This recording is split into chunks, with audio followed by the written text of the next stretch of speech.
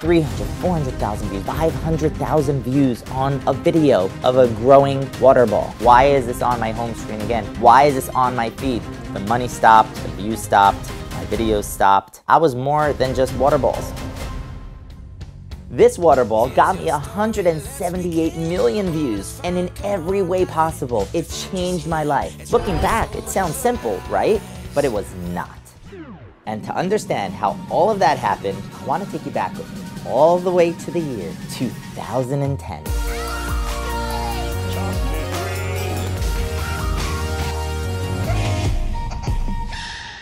So in 2010, I was in college and I had this brand new job as a 6th grade science teacher. I was both nervous and excited. I was nervous because I was facing a group of 25 6th graders, and I knew I needed to bring in exciting lessons for the kids or I would get eaten up alive as a new teacher. I was also excited because I knew what I had to show them was gonna blow their minds. Fast forward to the end of the year, the kids had an amazing year. I showed them tons of cool science experiments, was looking forward to redoing my job for the following year for the new 6th graders coming up. So here's the problem. The following year, as the 6th graders come into my class from 5th grade, they knew all my experiments already because my good friend who was teaching 5th grade used all my ideas to show it to them.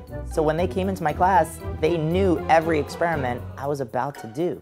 I was stuck. I needed new material, new experiments, and I needed better and more exciting experiments than what they had already seen and everything that I had already had. I decided I'm gonna up the game and I'm gonna take everything to the next level. So went online and I found this guy, Steve Spangler, and he was doing the coolest, biggest experiments. And I'm like, I got it. I watched some videos of him on YouTube. He was blowing up at the time. He was going on some big talk shows, but he also had a website where he sold stuff, and he did it in such a cool way that I wanted to emulate that, and I wanted to bring that into my classroom because I knew it would definitely be a level up from the previous year. Was so excited to have new things, and I brought it into 6th grade, showed them the experiments. They were blown away even more than the previous year's class, who, by the way, came to me and said, how come you never showed that to us? And I told my current class, you guys are lucky because the experiments this year are next level. So everything was going fine. I was doing a really exciting demo on gyroscope, where gyroscopes are found, and I actually had a gyroscope that I brought into class. It was spinning in the box. It was the most mind-blowing thing to see the actual box spinning. Everyone was excited, everyone was watching the experiment, asking questions, and I see the principal through the glass on my door, walking down the hallway, coming to my door. I was so pumped because I wanted him to see everybody engaged and happy, and such a cool science lesson. And he walks in, I'm waiting for the most awesome feedback, and he looks at me with a stern face, says, it needs to be quiet in here, and he walks out. I was stunned. My heart sank. I was so deflated. The kids were having a great time. The kids were learning. They were actually seeing in action what a gyroscope does. It was noisy, but it was positive energy. It was something that the kids would remember forever, would learn from, and the only thing he focused on was the negative of noise. He didn't see any positive. It hurt. It hurt. And day after day, week after week, that same reaction. You need to quiet down in here. You need to keep class decorum. There was never a positive, a smile. There was never any positive encouragement or compliment from him. And as my boss, that was a huge thing for me. It didn't stop me from bringing in experiments. I just kept trying to tell the kids, you gotta quiet down. We waited to the end of the day, and I used that as sort of a bribe to the kids. We're gonna do the science at the end after all the subjects. I was able to get them under control for the start of the day, with them knowing we're gonna do something really cool at the end. So that was a little bit of a solution. Still never got any positive feedback from him, but I knew my job was secure. And as time went on, the comments started becoming less and less, and he started to not come into my room anymore. He got so much positive feedback from parents and from the kids, and his actual own grandson was in my class.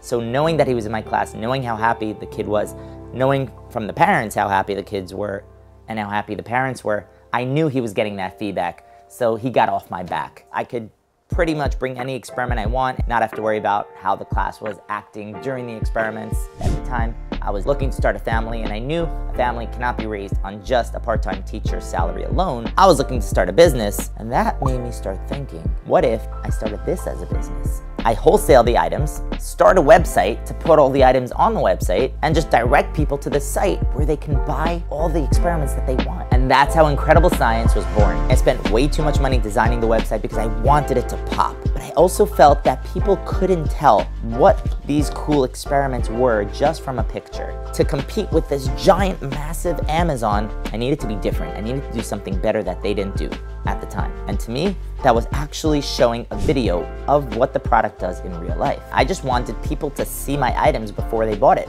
Just experience how cool they were, just like my students did, just like I thought they were pretty cool. A video was the best way to persuade someone to show them exactly how cool the items were. There was this company called Dunecraft at the time who were selling these growing polymer balls. I saw these big, giant water balls that grew from a tiny little circle. I thought that was pretty cool. I put it on the website, uploaded the video that I filmed at 3 in the morning with my phone, my hand as a tripod, in my pajamas at night. It was absolutely insane. Fast forward, I think it was a few months later, I started getting comments from YouTube. I'm like, oh, that's cool. People are commenting on my video. All through the day, my phone kept blowing up. Comment after comment on YouTube. Every time I would feel my phone ring or vibrate, I would take it out, another comment on YouTube, another comment. I'm like, what's going on? I went into the YouTube video and I was blown away. I'm like, 500 people watched my video. That's amazing. And I saw everything explode. Hundreds of thousands of views, 300, 400,000 views. My subscriber count was going insane. I was getting up to like 5,000 subscribers, 10,000 subscribers a day. And I was approaching nearly 500,000 views on a video of a growing water ball. Almost 15 years later, people reminisce and tell me just how much that video brings them back to their childhood, which is so cool. I had seen the potential of just a simple little video, and I figured, what if I make other cool videos, the ones that my students got so excited about, the really cool experiments? Let me bring that to YouTube. Let me show them all the cool things I have to offer besides for water balls. Started making other videos. They didn't get many views. People only were obsessed with the polymer ball videos. And then I was like, let me make a part 2. People love that so much, I think it's time for a sequel. Step by step, you're on your way. Welcome to a brighter day. Don't you know it feels good to be alive? And I filmed part 2. The 50 million views now. So I was getting millions of views. I was sending out hundreds of water balls a day. Everything was amazing. Views, money, the videos were beautiful. They were skyrocketing until the worst possible thing happened. A recall on a toy called Water Balls. The toy absorbs water and can expand 400 times its original size. This voluntary recall happened after a baby needed surgery to have one of these toys removed last year. I was horrified to know that this item nearly killed a kid. I quickly scrolled through all my orders, and I guess fortunately for my guilt factor, I wasn't the one who had shipped it to that address. Although, you know, the product was everywhere at the time. It had gone viral and everyone was ordering it even from other places. So I knew then and there, this product is over with. I wasn't sure what would happen to the video. And in fact, it actually got a slight boost from that because people were searching. The product was off the shelves. The video was still doing fine until it wasn't. YouTube's algorithm had changed. This was a few months later. I went from hundreds of thousands of views a day to maybe a couple thousand. The money stopped, the views stopped, my videos stopped. But I had seen the potential of just a simple little video. I was more than just water balls. It didn't make me excited to make videos like that. I wanted to show everybody and give everybody the cool feeling that my class had in seeing other cool experiments. I started doing other videos, and now, 10 years later, some of these videos, such as gyroscope video, has like 30 million views. You type in gyroscope on YouTube, and I am the top video that comes up.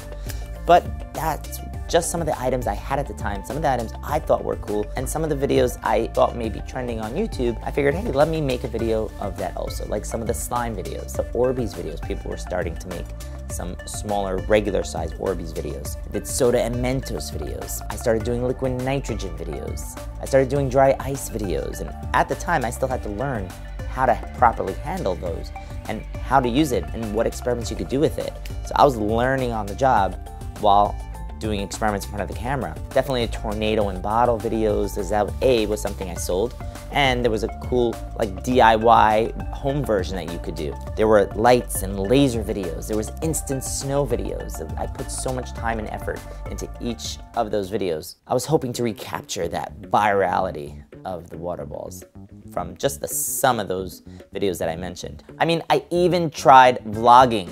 Summer day in New York City. Took my camera, walked around my neighborhood. Everyone thought I was insane because at the time, vlogging wasn't really a thing unless you were a YouTube diehard. When I was doing all these product videos, these items people didn't care about.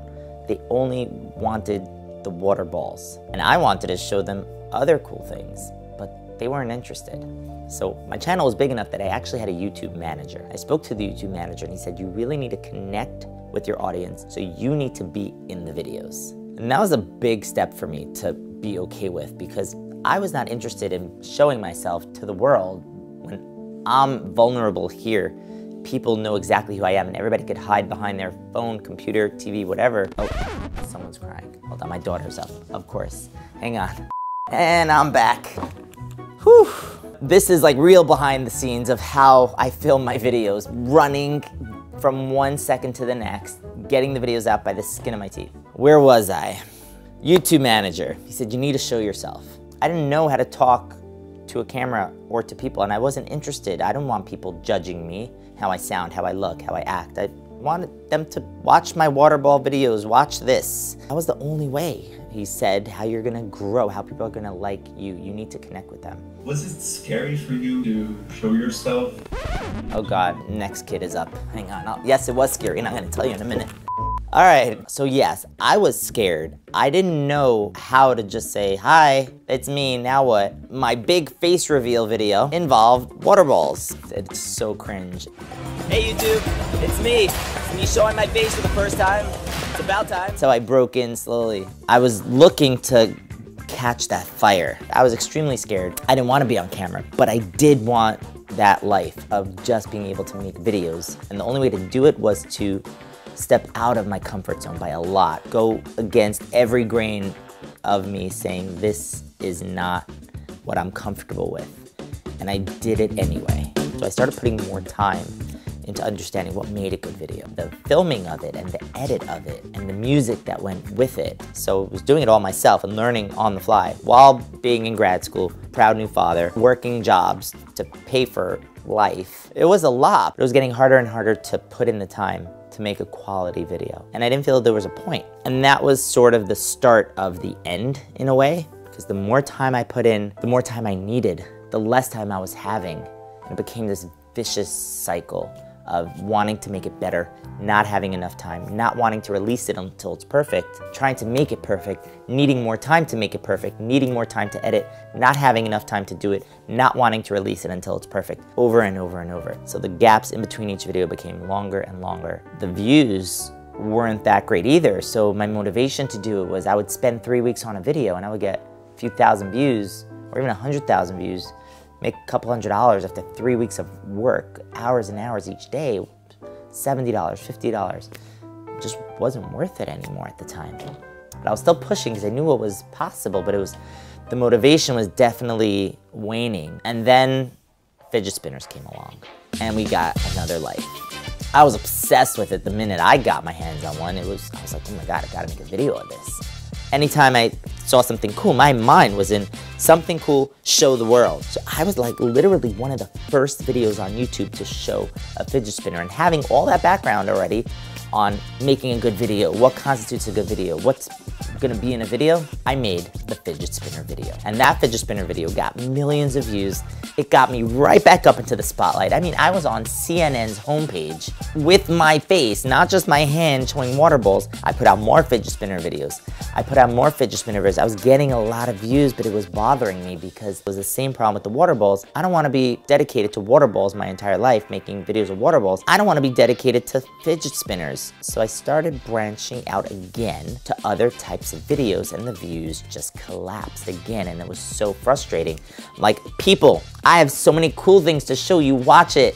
There's so much more than water balls and fidget spinners. Can you just please watch my videos so I can just do this full time? And they just were not watching it. Fidget spinner trend died. I was right back in the same place as I was before the fidget spinners, in that endless loop of trying to make a quality video, not getting views. And it was just very discouraging and frustrating, but I was still pushing along. And then the pandemic came. And the little ounce of motivation I had left, the little ounce of push and drive, was completely wiped out. You know, my father happened. I never really wanted to be on camera, but after that point, I was not appearing in front of anybody. YouTube was over, camera was over. I was huddled in my personal private cave after that. Game over. Time goes on, time heals in a way, and I found myself missing YouTube. I found myself missing the social connection, as crazy as that sounds from where I started saying, hey, this is me. The itch came back. I wanted to show cool experiments. I wanted to entertain. In the past, I had no time to do it all. So I was looking for an editor. I went on Fiverr. I didn't know where else to go. Looking through samples of videos, and my editor's looking at me right now through the screen behind the camera. And I found Luke, a godsend. We connected right off the bat as people, and the plan was to just go until people find us again and produce quality videos with awesome storyline and awesome visuals. Videos that people would enjoy watching and want to watch. Not clickbait titles, not clickbait thumbnails, and not clickbait videos. Actual quality, amazing content videos. And that was the plan. Do everything the right way. When you do everything the right way, it's hard to not get noticed. And it's just a matter of time until we knock down that wall and everybody realizes how awesome these videos are. So we made the cloud in my backyard video. I had this cool new experiment with the balloons I was experimenting with. We started doing a video on that, and we started really getting into the deep trenches of YouTube best practices with thumbnails and titles. These last 3 months have been the busiest, most insane months of my life, trying to juggle life, work, which is at the highest, you know, most intense, most busiest level it's ever been at. And then, hey, I'm trying to become, you know, the next Mark Rober, Mr. Beast, by the way, on the side. So yeah, it's been insane. I'm up to like 3 in the morning, filming videos and trying to do all my responsibilities. But I've never felt more excited and more motivated than now, because I know when we come up with a plan, I film that, I'm done. I hand it over to him. It's like those relay races in the Olympics. I have someone that I know is gonna take it and deliver it. Not only are the videos better than they've ever been, the possibility is now greater than it's ever been of being able to blow up on YouTube and to be able to just do this full time. Can you believe these 2 polymer balls got me at close to 200 million views on YouTube and set me on a path to make videos for 15 years? It's just unbelievable to think back and to look back at all those videos and to see just how far of a ride and how much of an evolved channel and person I've become off camera and on camera. And I'd love for you to join me on the ride for the new videos that are coming pretty much every single week. So hit that subscribe button. I can't wait to show you what I have coming next, because there is so much up my sleeve, so many awesome videos coming, and you will be blown away. So thanks so much for watching. And as always, like I've said for the last 15 years, stay incredible. Here's your story, let's begin. The water's fine, come on, dive in. The future's here, it's right before your eyes. Step by step, you're on your way. Welcome to a brighter day. Don't you know it feels good to be alive? You could be larger than life, bigger than the world, living out the hopes and dreams of every boy and every girl. You could fly higher than the sky, shine brighter than the stars. You could have all you ever wanted, shoot the moon and reach for Mars. You know you could. The times are changing everywhere. Do we dream and do we dare? It's up to you, the door is open wide. Feel the rhythm of today, learn the part and join the play. The world is here, let's take it for a ride. You could be larger than life.